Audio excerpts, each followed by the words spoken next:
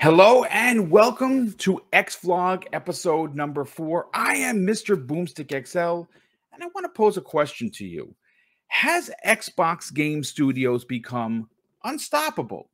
Now, has the platform that watched Sony's PlayStation 4 and the Nintendo Switch from the back of the classroom just set themselves up to win next generation? Well, to answer these questions, let me paint a picture for you that backs up my statement. Now, when you talk about Xbox in 2021, the deck seems stacked. This year alone, Xbox Game Studios has quietly put together one of the best Xbox lineups in the history. I would even dare say the last 10 years, a decade, right? And they're just getting started. Now, if you didn't know, maybe you're finding the channel for the first time and you're not a big Xbox fan, and I say welcome, of course.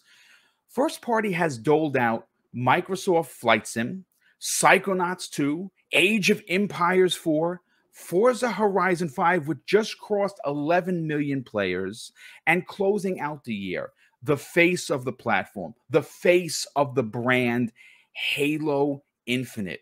We're right now playing the multiplayer, which is incredibly fantastic. If you haven't, it's free to play. Please give it a shot. If you like free to play shooters, I think you're going to totally dig it. But here's the thing. Let me sweeten the pot a little bit. The indie scene, which gets overlooked a lot, has shined in a big way this year on Xbox. And they had launched on the platform Death's Door, Song of Iron, 12 Minutes, The Ascent, The Gunk, which releases this week, The Medium that everyone forgot about, and one of my favorites, The Artful Escape, right? It has been a monster year for Xbox. And I haven't even really brought into the conversation Xbox Game Pass, right? We have these incredible day and date drops from second and third party developers. And let me just name two to get you excited. Back for Blood, right? Obviously, if you're a Left 4 Dead fan, it's the same team. This game is incredible. And which releases, I believe it's this week or even early next week, Chorus. Chorus looks incredible. Day and date in Xbox Game Pass. But this is where I have to move this video along a bit. We're not here today talking about 2021. What we're here to talk about is 2022 and beyond. So let's talk about 2022, shall we? As of this episode of X Vlog, these are the first party titles that we know are releasing next year. Redfall, Deathloop, Forza Motorsport, and the granddaddy of them all, Starfield. All AAA releases, and by any stretch on any platform would be considered a stellar year. One AAA bomb per quarter. If you're not happy with that, man, I don't know what's going to make you happy. But let's add some huge second party titles that are Xbox console exclusives. You have Crossfire X, Warhammer 40K, Scorn, and this is one I'm looking forward to the most, Stalker 2, which is going to be running Unreal Engine 5, and it looks glorious. And to top off that list, Shredders, if you're a fan of snowboarding, which I am. Though what's interesting, folks, is that the VGAs are still more than a week away, and we could see additional Xbox titles added for 2022 that will be revealed at the big show. So right now, we have a few things that are confirmed for first party releasing in the next, 18 to 24 months. And they're huge. You have Fable, Avowed, Outer Worlds 2, Perfect Dark, State of Decay 3, Hellblade, Project Mara, Wolfenstein 3, which I believe is close to releasing, could release next year, and I have a good feeling on that. Indiana Jones, Gears of War 6, whatever that turns out to be, and from the Coalition, a smaller, unannounced title that's going to be testing out Unreal Engine 5. right? They call it the Unreal Engine 5 project. I believe it's Gears related, but that's just a hunch. I have no connections that's telling me it's that, but we'll see. Here's what's interesting. We haven't even discussed what Rare is working on. Outside of Sea of Thieves, outside of Everwild, we know they're working on one additional project. Tango Gameworks is a wild card here. In Exile has several projects they're working on, and ZeniMax Online Studio is working on potentially a new MMO, which sounds great. Though, if the above listed games are not enough to suggest that Microsoft has outmaneuvered PlayStation, forcing Jim Ryan to lock up these 2-year deals that we all complain about, right? I think there's a reason for that. It's not because Jim Ryan's being a jerk. He's a businessman. But the real reason, the main reason here, folks, is that Sony's games, as great as they are, and they are fantastic, folks, you know that I've talked about them on many shows. They're exactly why I own a PlayStation 5. They're the only thing I buy on a PlayStation 5, right? Third person, story driven, over the shoulder adult themed games. I like that. They're single player experiences, and I'm a selfish gamer. I like to sit back with the headphones on and just enjoy the story. Well, those games, as great as they are, as highly ranked as they are on Meta, they take 4 to 5 years. And if that's the case, well, Sony might have painted themselves into a corner, because next year, what we know is coming is Horizon. I can't wait. Gran Turismo, not a big fan, but I'll buy it because it's an exclusive. And they keep talking God of War. Folks, listen, God of War isn't... If God of War comes out, I'm going to be incredibly surprised, and I'll eat my words. But I don't think that's releasing until early 2023 for a whole multitude of reasons that we're not going to cover today. But here is more ammo, if you will, to the conversation when you're talking about Xbox Game Studios and why I think they have overshadowed everyone in the industry. There are 14 unannounced projects, and I have them here for you, right? We know IO Interactive is working on Project Dragon. The same people that brought us the Banner Saga, which is Stoic Studios, they're working on a side-scrolling game, hand-drawn, called Project Belfry, right? Mainframe Studios is working on something called Project Paxidai. In Exile, who I mentioned before, is working on something called Project Cobalt. Oxide Games, Project Indus. Here's where it gets great. Project Kojima, right? We know that Kojima is working with Xbox on one game. I have heard that he has signed on for 3, but we will see in time. Project Shaolin. Now, if you're a fan of Wu-Tang Clan, really, who isn't? I mean, come on. Their potential, it's been rumored that they're working with Microsoft to bring a side-scrolling beat 'em up with Wu-Tang Clan. I mean, come on, who doesn't want that in their life? Compulsion Games. Now, this is an interesting one, because Phil Spencer in an interview last year, when he was asked what one game that they haven't put out there for everyone to see is he most excited about, and he picked this small studio. They're working on Project Midnight. Obsidian, which they're already working on a ton of stuff, they have Project Pentiment. Now, this is a fun one also. If you're a fan of the Xbox 360 days, you remember 1 versus 100? Well, that is apparently coming back, and that's being brought to us based on the list in front of me. Alt Space VR is working on the new Project 1 versus 100. Now, this is why I keep saying that the deck is stacked for Xbox. There are 4 additional projects. Now, I don't have the studios that are attached, but I have the project names. Project Kalimba, Project Gravity, Project Vungut, and Project Velvet.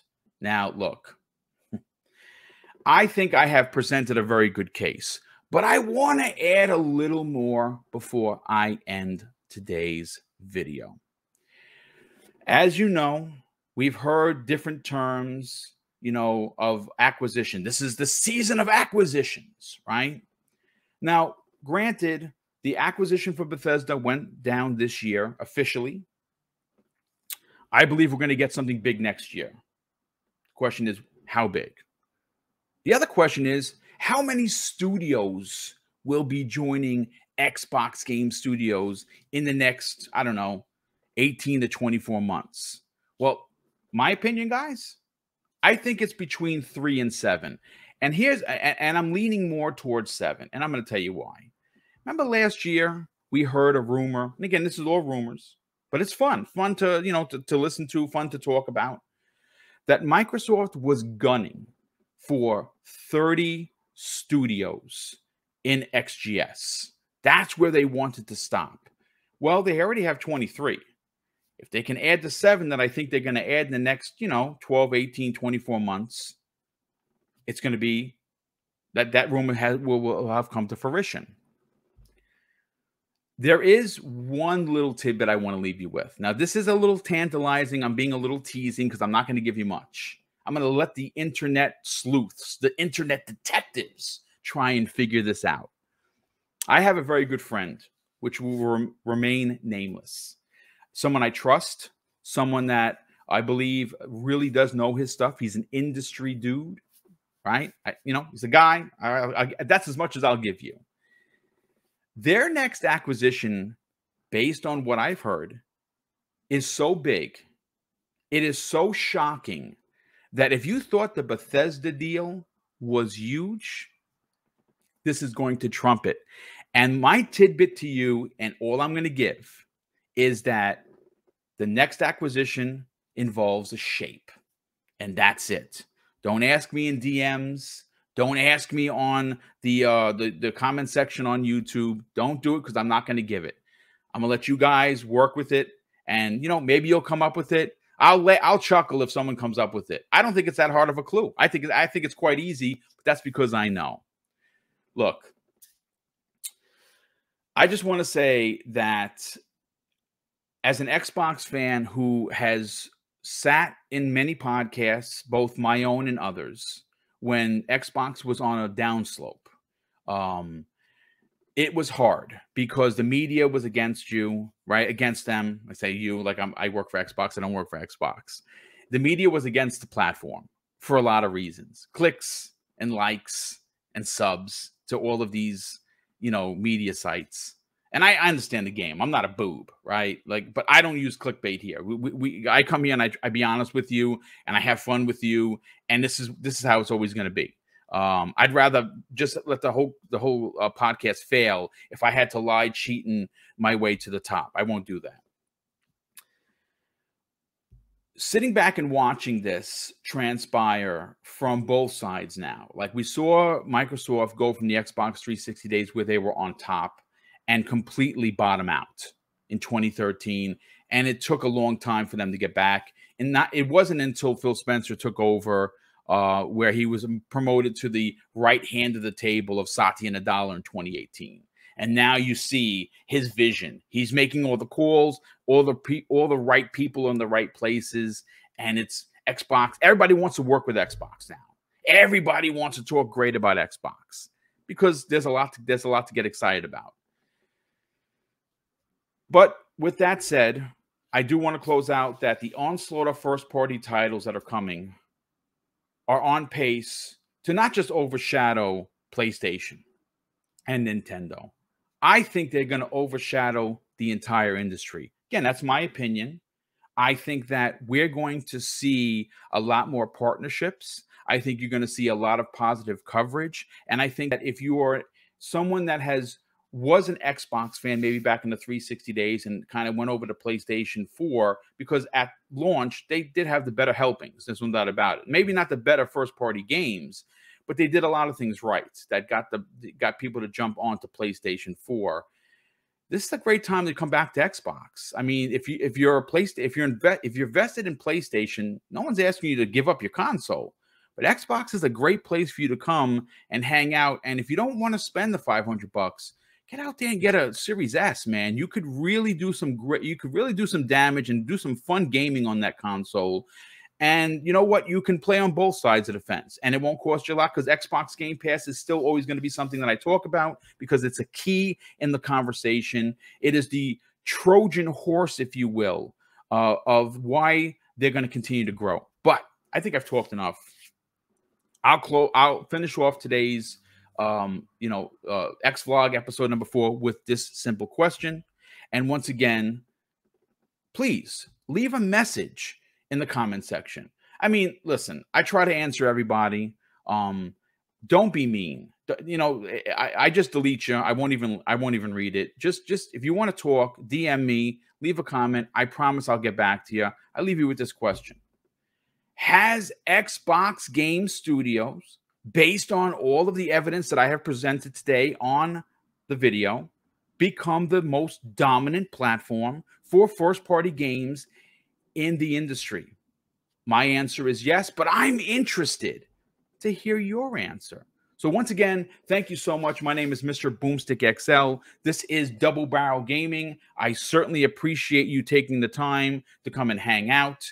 And hopefully you enjoyed today's video. If you did enjoy today's video, please, for the love of Joe, hit the like button. If you're not already subscribed, please consider subscribing. This is fun content that you get each and every week. I do 3 live shows, right? Mondays, Tuesdays, and Fridays. And every week from now on, you're going to get one of these X Vlog videos. It's become a passion project of mine. I really enjoy doing this. I love talking to the camera. I love talking to you guys about Xbox. And of course, I just want to say thank you for taking the time, because listen, YouTube is packed with talent. It's a vast pool of talent. And if you're here, if you're subscribed, if you're newly subscribed, I honestly, humbly appreciate that, folks. We are so close to 10K. All right, not this close, maybe about this close. We're just over 800 subs away. Now, I know 800's a lot, but man, I can't wait to get to 10K. I think just by pure numbers, I'm going to get there eventually. But I'd love for you to help me. If you're new to the channel, please consider subscribing. And of course, this is Mr. Boomstick signing out of X Vlog episode number 4. Take care, everyone. Enjoy gaming, and we'll see you in the next video.